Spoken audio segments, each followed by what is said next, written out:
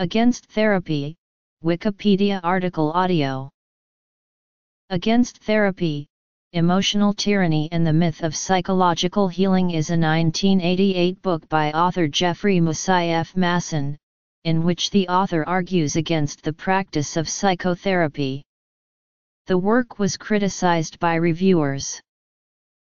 Masson claims that psychotherapy is a form of socially sanctioned abuse. Summary. Reception.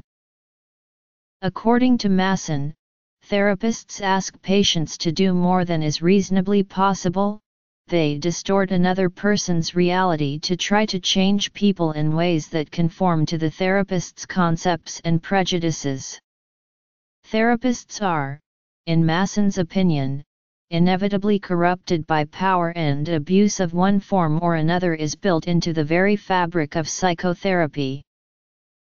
Time magazine wrote, although the author's slash-and-burn style of argument can be entertaining, readers should keep their hands on their wallets.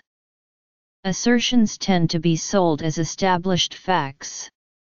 The New York Times argued that Masson has failed to put a stake through the heart of therapy. In fact, he's greatly missed the mark. Psychiatric Times called Against Therapy a battle cry for the abolition of psychotherapy.